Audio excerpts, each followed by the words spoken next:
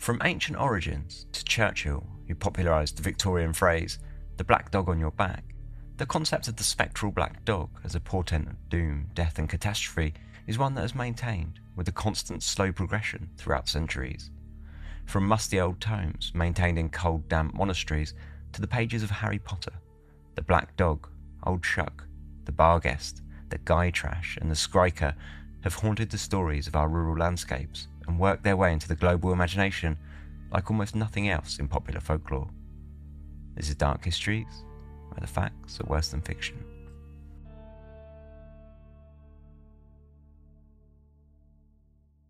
Hello and welcome to Dark Histories, Season 7, Episode 1. Welcome to the new season.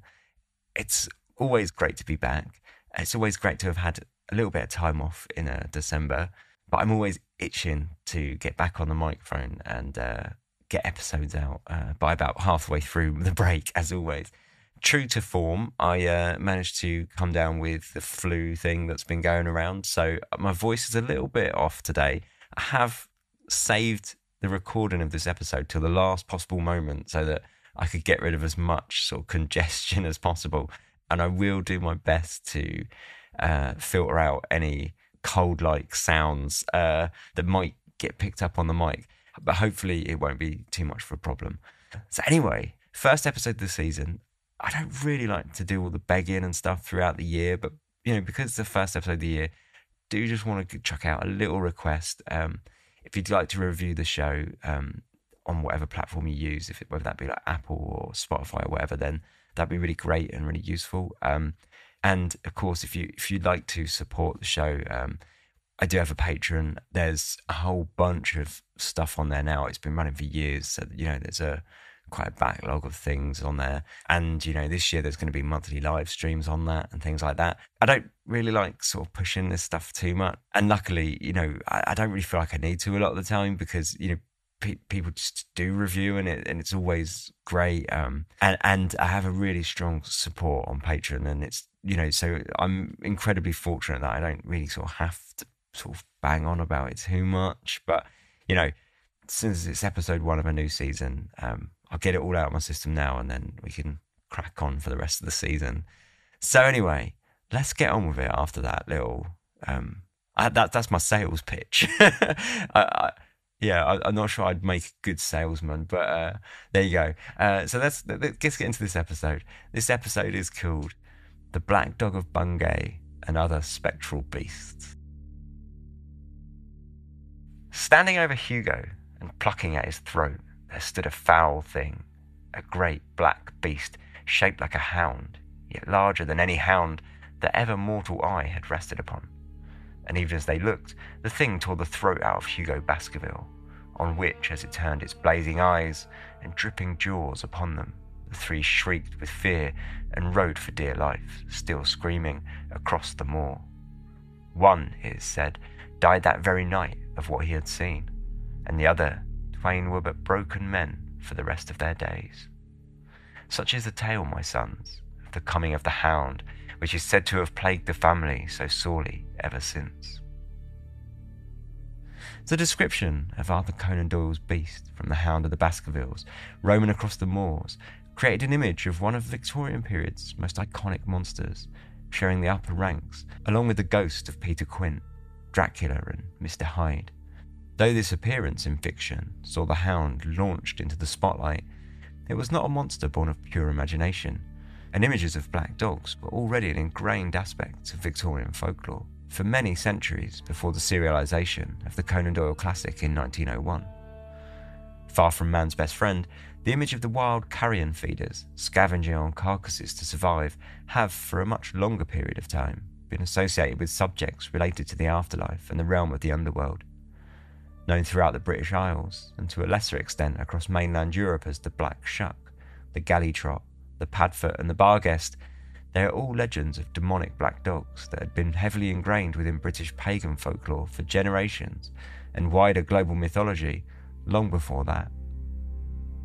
In Greek mythology, the underworld realm of Hades is guarded by Cerberus, a horrifically monstrous three-headed dog with a snake for a tail, who devoured any soul attempting to escape back to the land of the living. In Norse mythology, Garm, depicted as both a wolf and a blood-stained dog, whose job, similarly to Cerberus, was to guard the gates of hell, had a howl that he used to beckon the coming Ragnarok, the cataclysmic destruction of the cosmos. In Welsh pagan folklore, the Cúnanuvan are black dogs with glowing red eyes and red ears that guard the fairy underworld as prophets of doom and death stalking in the shadows. The only people to have seen them have done so only out of the corners of their eyes, and doing so has signalled their final days before the dogs would be back to shepherd them to the afterlife. The very earliest stories of black dogs that relate to the more modern interpretation that developed fully in the Victorian period were those related to the wild hunts, an early folklore motif that spread right across Europe. The wild hunt featured a ghost-like army of men and animals that appeared in the skies, often led by a mythical figure such as Herod, Odin, the devil, or a legendary king pertaining to the author. The hunt signalled a dark omen and the coming of catastrophe and death. Described in the Anglo-Saxon Chronicle, a series of manuscripts penned in a collaborative fashion by monks across England throughout the 9th to 12th centuries, the wild hunt paints a frightening image. Let no one be surprised at the truth of what we are about to relate, for it was common knowledge throughout the whole country that immediately after the arrival of Abbot Henry Petau at Peterborough Abbey, many men both saw and heard a great number of huntsmen hunting. The huntsmen were black, huge and hideous, and rode on black horses and on black he-goats, and the hounds were jet black, with eyes like saucers, and horrible. These hellhounds were quickly capitalised upon across Britain, and soon the hunts were morphing into religious warnings, the dogs chasing the souls of sinners, or those of the unbaptised heathens and the unwashed pagans. Rarely spotted in daylight, and almost always in desolate rural landscapes and lonely countryside trails, sightings of demonic dogs continued for centuries, evolving alongside the belief of witches, black magic, demonology, and the devil himself, and melding with various localised beliefs, folklore, legends and fiction, bleeding out into the societies within which they were ingrained. Conan Doyle's story itself is said to have been heavily influenced by a string of real-life black dog sightings, with one in particular centring around the 17th century English squire Richard Cabell. Living in Brook Manor, a large 3-storey manor house resting on the edges of Dartmoor National Park in Devon, southwest England, the Cabell family were well known and hugely wealthy, owning significant swathes of property and land. After fighting on the side of the Royalists during the Civil War, Richard Cabell was spuriously rumoured to have murdered his wife, and his local reputation was not one of glittering positivity. Most people considered him a violent and evil man who predominantly spent his time hunting, living in general immorality, and talking to the devil, with whom it was said he had sold his soul. Real life shifts to legend and slips into considerably more murky territory around the time of his death, when some tales have it said that he was chased to his death by a pack of black dogs sent by the devil to claim his soul. Others say he died a much more peaceful death, passing away quietly in his bedroom at home. But the black dogs still made an appearance, showing up in the windows of Brook Manor, their red eyes glowing into the night, and their howls signalling his passing to the locals. Stranger still was the presence of Cabell's ghost that appeared as the leader of a great pack of spectral black dogs running the wild hunt through the local countryside on the anniversary of his death each year. The terrifying collection of ghostly beasts scared the locals so much so that they eventually placed a large white stone slab upon Cabell's grave, which was then encased within a peculiar little mausoleum, complete with a row of iron bars for a window in one of its 4 stone walls. Whilst it is one of the most famous due to its associations with Sherlock Holmes, it is far from the earliest, and over 300 years before Conan Doyle had even begun to imagine the terrors of the moor, a zealous Protestant minister named Abraham Fleming was writing his own tale of canine demonism, published in a 12-page pamphlet in 1577.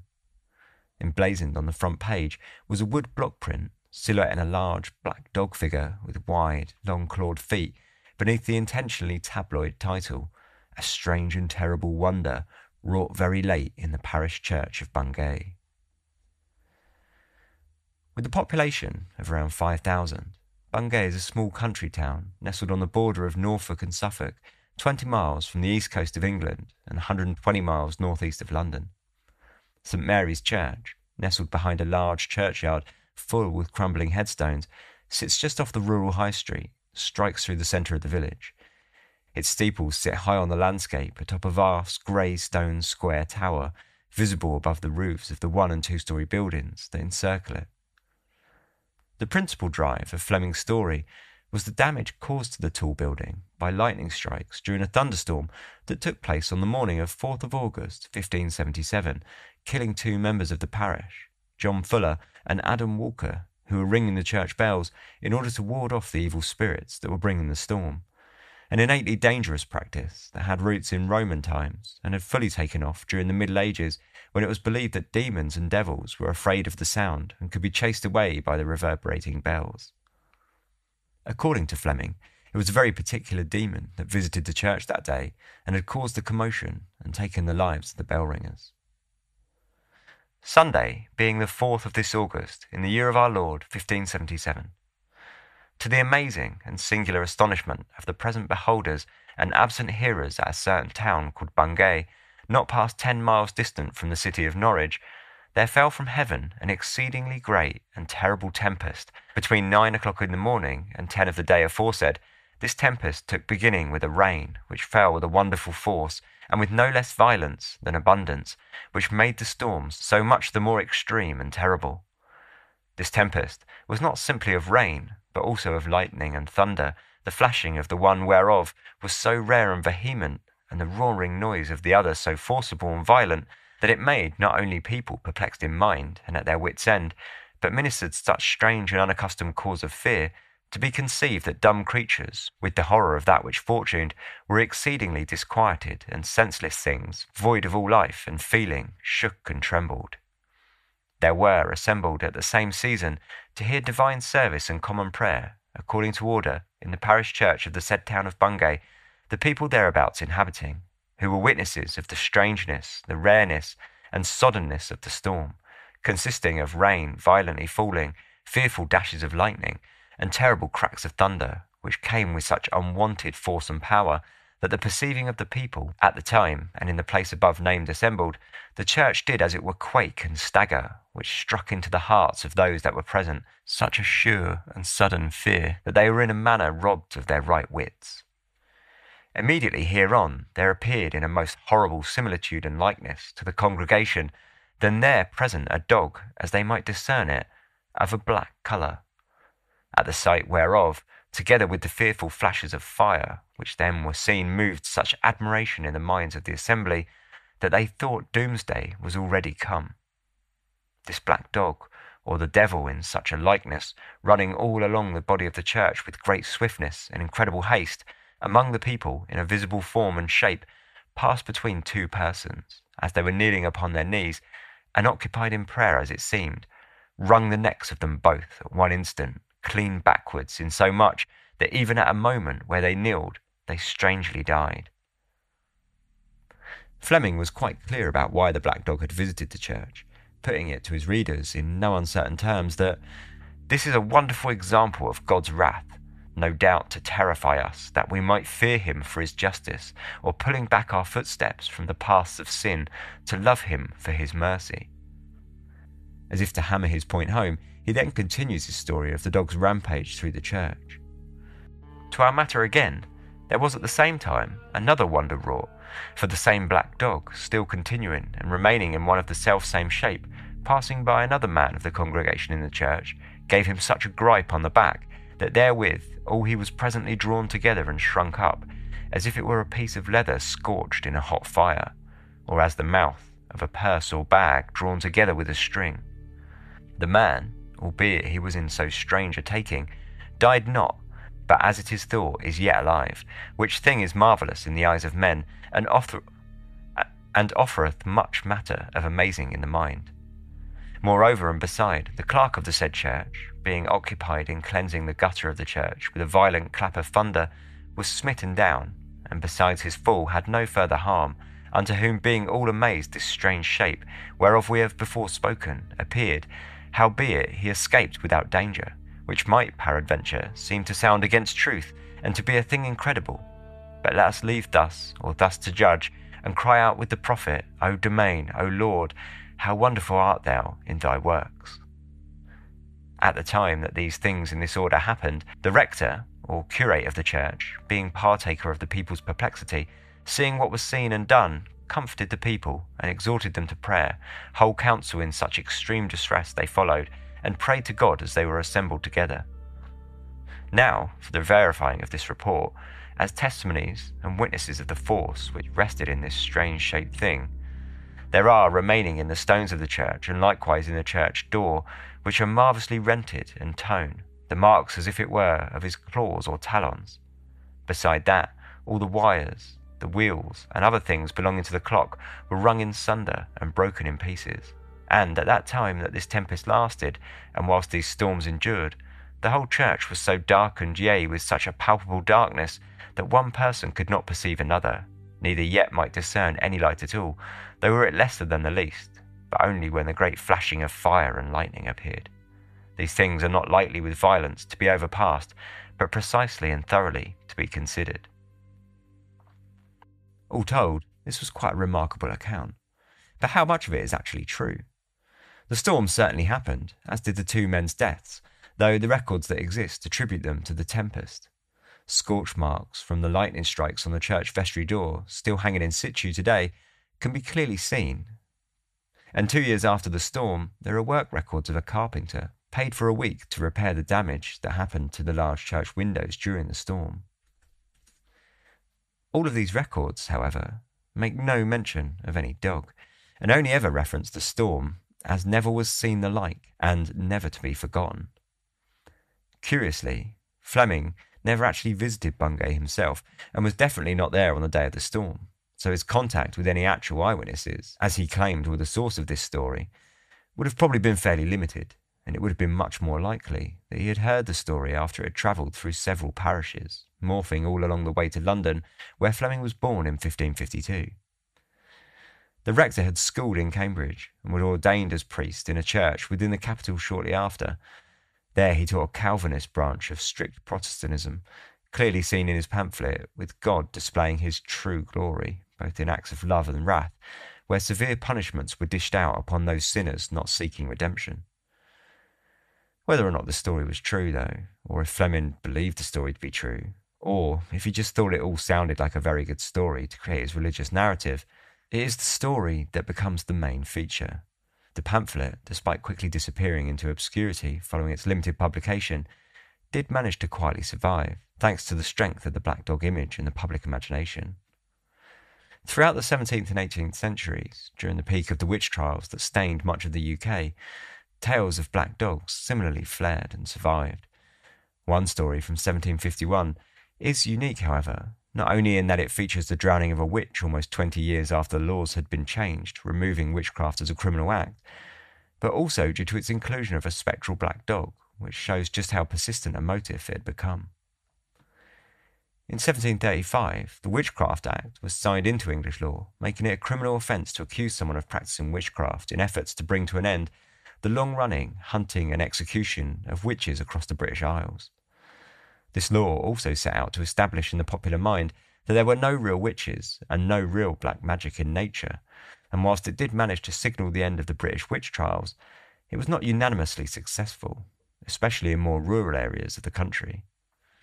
In 1751, Ruth and John Osborne were a destitute elderly couple living in a workhouse in Tring, an old market town 30 miles northwest of London. Their existence was fairly pitiful, and devoid of any marketable skills or education. They scraped together the money to pay for their beds in the local workhouse by begging and scavenging food where they could.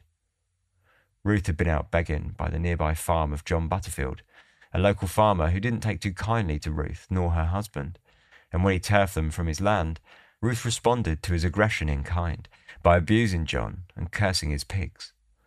The angry outbursts of a desperate old woman would normally have caused little stir, but problems came down for Ruth when, in the days following her ejection from the farm, Butterfield's calves fell ill, and he himself began suffering from fits due to his contracting of cholera. Deciding that he'd obviously been hexed by Ruth, who was clearly a witch, Butterfield sought out the advice of a white witch, who happily confirmed his suspicions for a pretty penny. Butterfield returned to his farm, but not before he employed a group of 6 local men to stand guard around his property. Such was his paranoia. The men themselves were little better, and they only agreed to pull guard duty after Butterfield had purchased them charms against Ruth's evil magic, which they would wear whilst on the job. Eventually, suspicion in the local area was enough that by mid-April of that year, the old couple found themselves at the centre of a public ducking, an event that, for all intents and purposes, should have been illegal.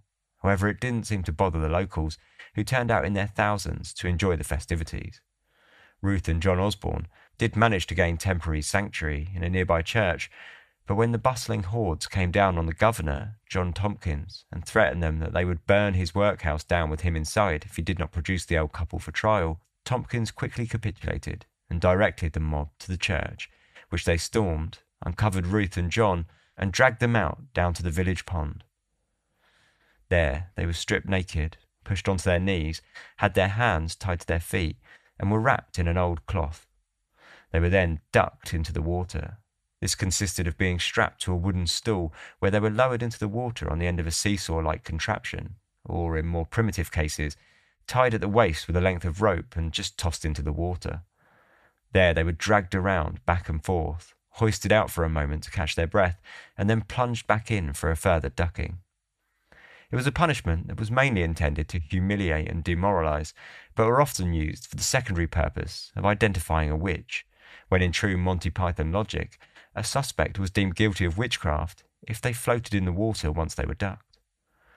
Ruth was tragically killed during her ducking, drowned in the water as she was hauled around, and John fared only a little better, surviving his ducking, but dying shortly after as a direct result of the practice.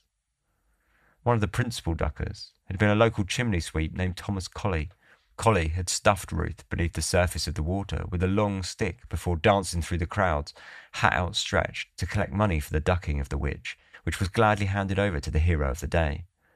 Unfortunately for Colley, however, the officials thought much less of his actions, and once word got around, he found himself rounded up with 21 others by law enforcement.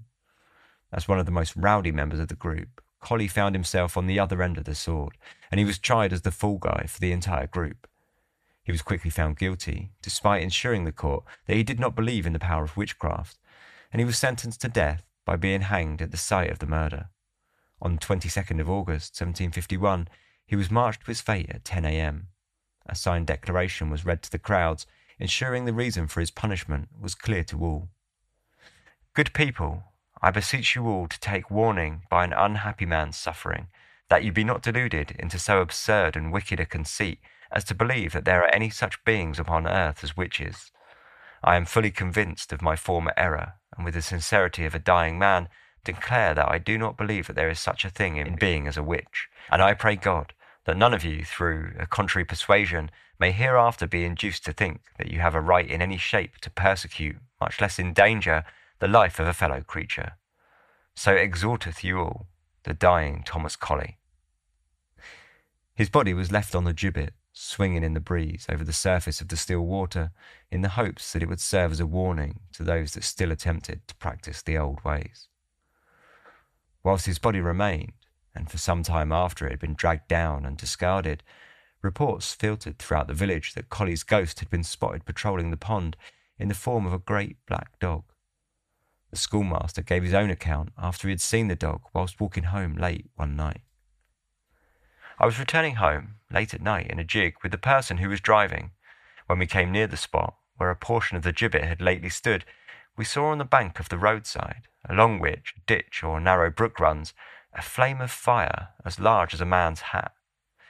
'What's that?' I exclaimed. 'Hush,' said my companion, all in a tremble, and suddenly, pulling in his horse, made a dead stop. I then saw an immense black dog lying on the road just in front of our horse, which also appeared trembling with fright. The dog was the strangest looking creature I ever beheld. He was as big as a Newfoundland, but very gaunt, shaggy, with long ears and tail, eyes like balls of fire, and large, long teeth, for he opened his mouth and seemed to grin at us. He looked more like a fiend than a dog, and I trembled as much as my companion. In a few minutes the dog disappeared, seeming to vanish like a shadow or to sink into the earth, and we drove on over the spot where he had lain. The dog never attacked or caused any harm, but roamed the area for a time after the hanging, before disappearing, never to be seen again.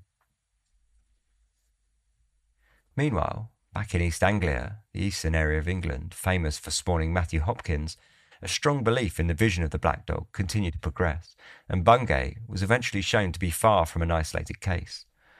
Old Shuck, a cyclopic four-legged beast who many believe was the embodiment of the devil, had been at the centre of hundreds, if not thousands, of sightings over the later centuries.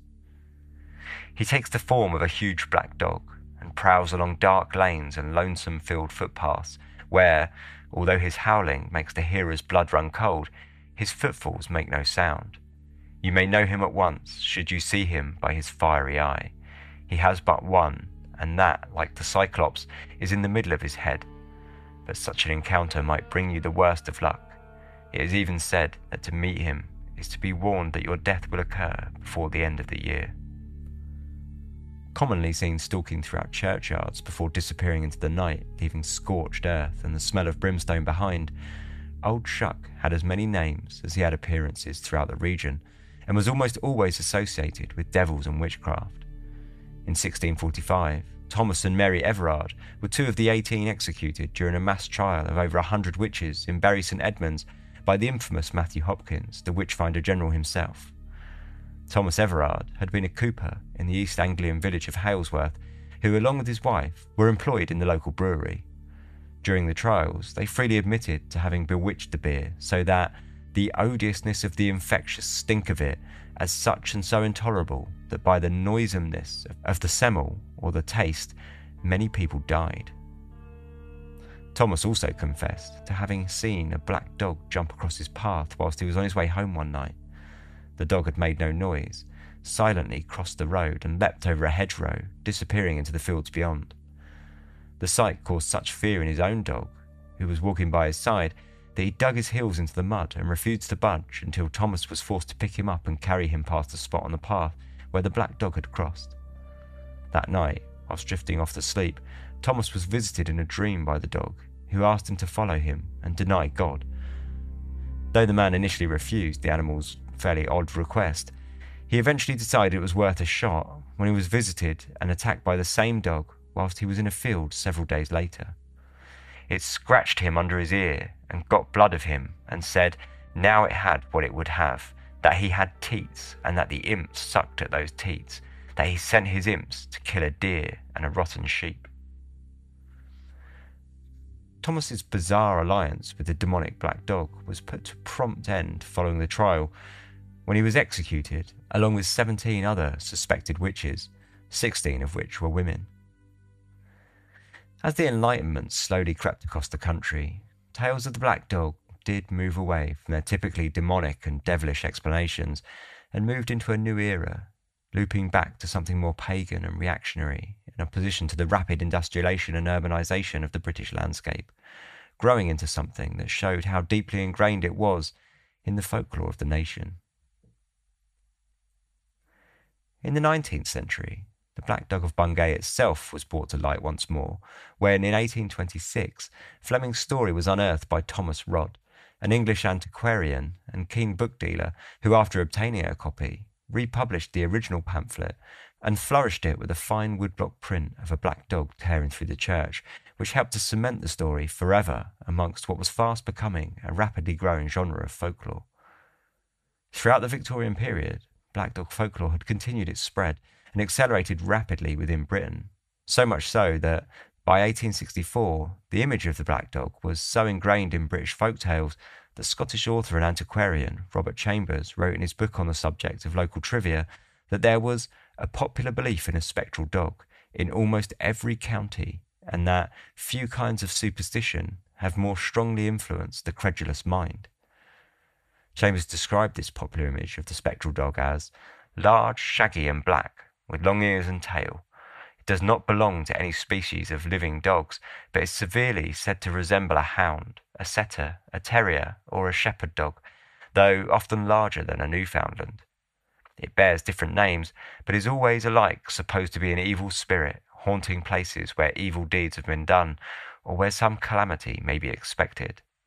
Interestingly, Chambers's piece shows how the folklore had matured and progressed throughout the first half of the Victorian period, as he subdivides black dog stories into three distinct categories: fiends that have assumed the form of dogs, The spirits of evil persons who, as part of their punishment, have been transformed into the appearance of dogs, and the more traditional evil spirits that, to mimic the sports of men or to hunt their souls, have assumed the form and habits of hounds.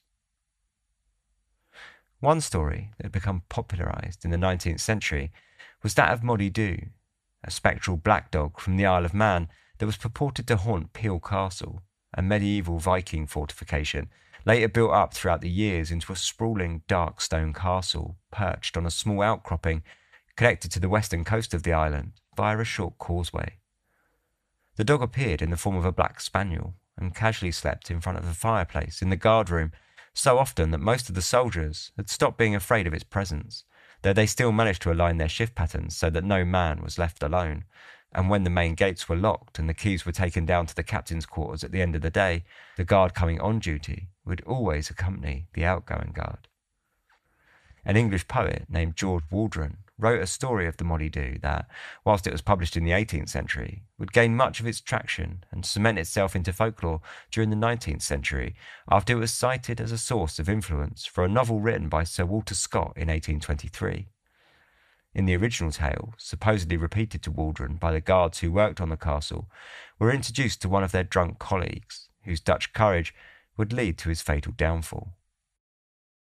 One night, a fellow being drunk, and by the strength of his liquor rendered more daring than ordinary, laughed at the simplicity of his companions, and though it was not his turn to go with the keys, would needs take the office upon him to testify his courage.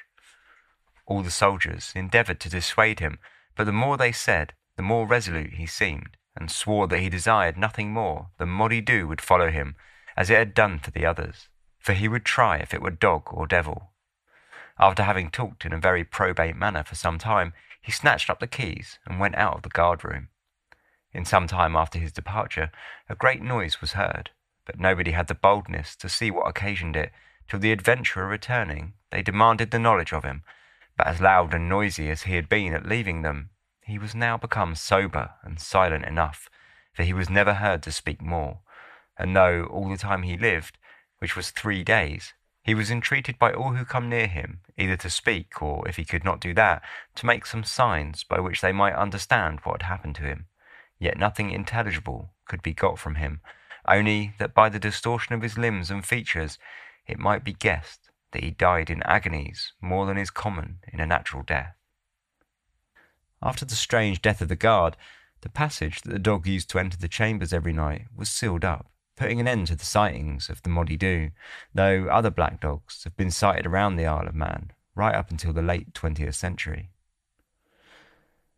By 1850, the black dog, and in particular the East Anglian old Shuck, was featuring in the newly published quarterly Notes and Queries, a scholarly journal with a wide focus of subjects relating to English literature, history and antiquarianism, as well as a considerable number of discussions on folklore and folk tales.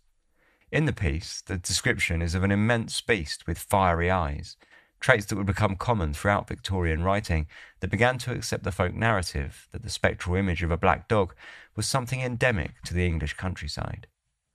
With the rapid industrialisation that had been going on throughout the century, Victorian folklorists commonly dug into the past to unearth stories of rural traditional folklore in efforts to maintain an indigenous national identity and a feeling of historical authenticity that many felt was quickly diminishing with every new advancement in technology and every boundary expansion of the crowded and sprawling cities. At the same time, the snobbish representation of rural superstition and ignorance never quite left, and as such, stories of the black dog thrived in both Victorian folklore and literature. The countryside was the home of the dark other, an isolated landscape full of mystery, and a theme that played perfectly into the Gothic horror, another booming aesthetic that also reflected many similar anxieties of the day, manifesting perhaps most famously in the aforementioned Hound of the Baskervilles. In Troller's Gill, a limestone gorge deep in the Yorkshire Dales, earlier stories of the Barghest were published in 1888, which, just like the Black Dog of Bungay, has long been suspected influence of Conan Doyle's famous work. 1/2 mile in length, the sheer limestone walls of the gorge tower over everything that surrounds them as they carve through the wild landscape in what was described as a wild, weird and lonely spot.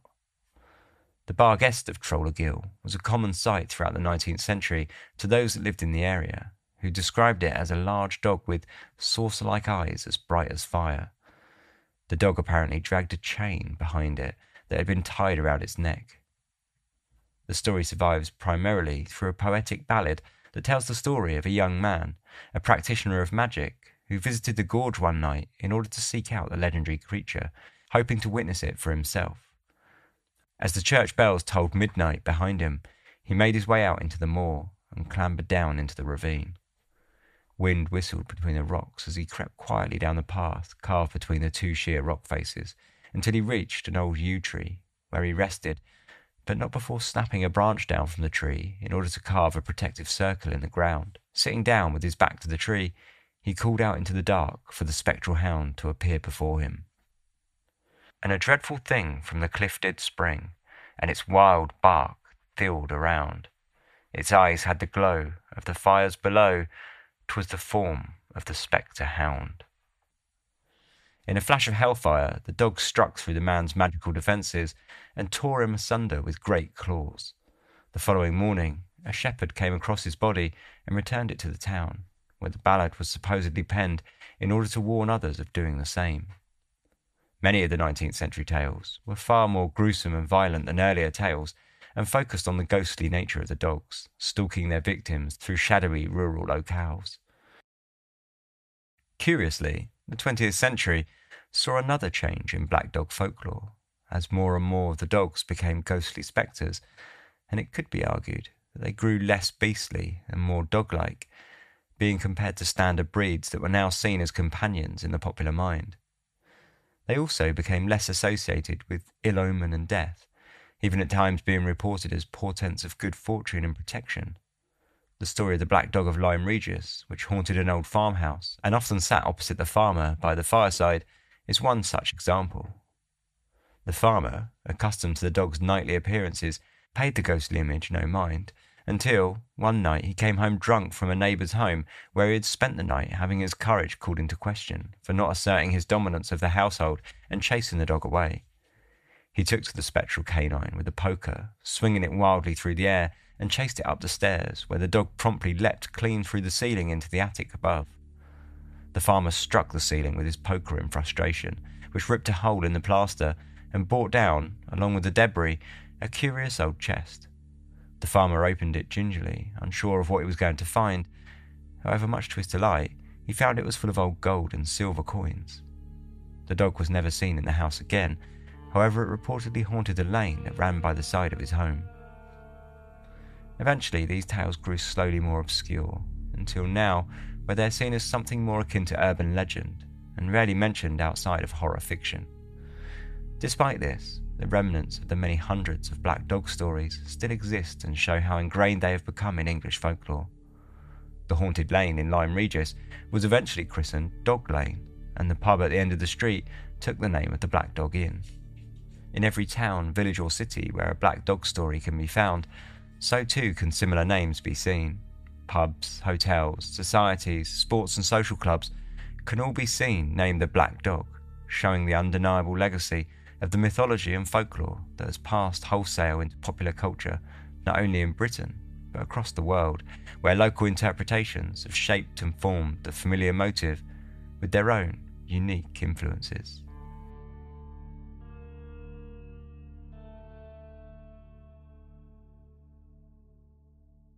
So that was a kind of brief story and intro to black dog folklore, at least black dog folklore in the British Isles. We'll talk a little bit about this after these short advert breaks. This week's sponsors are another podcast, another independent podcast, importantly, called The Art of Crime. And I tell you what, I'll give you the script that they've asked me to read for this, and then I'll kind of give them just a little bit of my own opinion on it, because I have listened to it and I really liked it, and I definitely think that listeners of Dark Histories will really enjoy it. So, the script basically says, The Art of Crime is a brand new history podcast about the unlikely collisions between true crime and the arts. Season 1 is titled The Unusual Suspects, Artists Accused of Being Jack the Ripper. It profiles 6 renowned artists who have fallen under suspicion as the Whitechapel murderer, beloved children's author Lewis Carroll is one of the best known to us today. Joining him, among others, are the theatrical wig maker and costume designer who supplied Scotland Yard with disguises whilst it was hunting the Ripper, the actor who originated the dual role of Dr. Jekyll and Mr. Hyde and was playing it in London at the time of the killing spree, and the Victorian pop star whose brother, it so happens, has also been accused of committing the crimes. As you meet each artist, you'll find out who they were, what it was like to work in their trades in the Victorian period, and why they've been nominated as Ripper candidates. Then there is a larger question. Why have artists, especially great artists, proven so attractive as suspects? So I think you can probably tell from that script that I obviously really liked this premise for a podcast, and so I gave it a listen. So far, I've only listened to the first episode, just a bit of like transparency, but I subscribed to it straight away, and straight away I was like, I'm really glad that as a sponsor that this is something that I'm pushing, because I just think it will, like say, if you're interested in dark histories, I think you'll really like it. It's structured in a similar sort of way, I feel like, and they really seem to focus on the deep dive aspect of sort of pulling into the little details and stuff. So I think that script is really great that they've given me to read. I think that really covers the bases well. But I just want to really add that, like, if you're really into, like, just, I don't want to say unnecessary details, but because I do the same thing with dark histories, if you're really interested in basically kind of like really deep dives and pulling things apart, then this podcast is really good for that and will really do it for you. So yeah, I'm glad that they sponsored the show today. It's called The Art of Crime, and you can subscribe wherever you get your podcasts. And they've also got a website called artofcrimepodcast.com. And they've also got Facebook and Instagram, I assume from the same, The Art of Crime. I like I say, I really like the podcast, and it's just such an easy recommendation. This is the easiest sponsorship ever, probably. I think listeners of Dark Histories will enjoy it. So yeah, I mean, if you like the Victorian period, if you like Jack the Ripper story, if you like sort of unique takes on the Jack the Ripper story, then go for it. So I've listened to the first episode. It was brilliant. And I will be listening to the rest over the next few days. Now I'm kind of on my sort of couple of days off from Dark Histories. I'll sort of give it a bit of a binge, I think, myself. Like I say, if you want to go check it out, it's called The Art of Crime. So you can subscribe to it on like any podcast app that you've got. And of course, if you just go to their website, artofcrimepodcast.com, you'll find links to everything there. It's quite a fancy, nice looking website as well. So yeah, go check it out. Cheers. So yeah, as I mentioned, it's kind of, today's episode was more of a sort of brief intro and focused heavily on sort of British interpretation of Black Dog folklore. It's one that I'd wanted to do for a really long time, and I think I kind of, right from the start, I wanted to focus on the British aspect of it, because I think it's a side that has always sort of appealed to me. And like I say, I've been wanting to do this episode for a really long time, but a couple of the books that I wanted to get for it were both out of print, so they just took a really long time to get. But I did actually manage to end up getting them, so it's really good to sort of do the story now and sort of look into it a little bit more.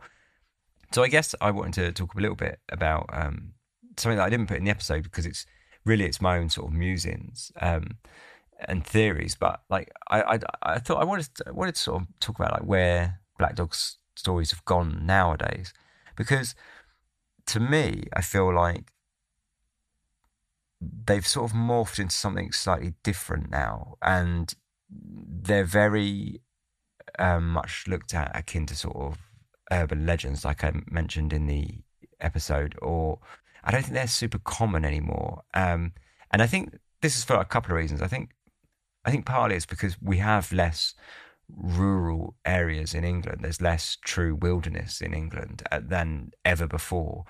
And so that sort of fear of the wilderness has disappeared some.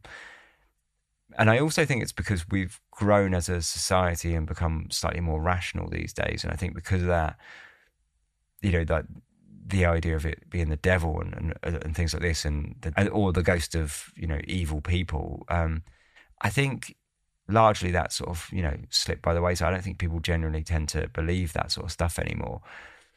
And so because of that, my feeling is that black dog folklore has sort of morphed into a different type of folklore in Britain, which is that of the big cats.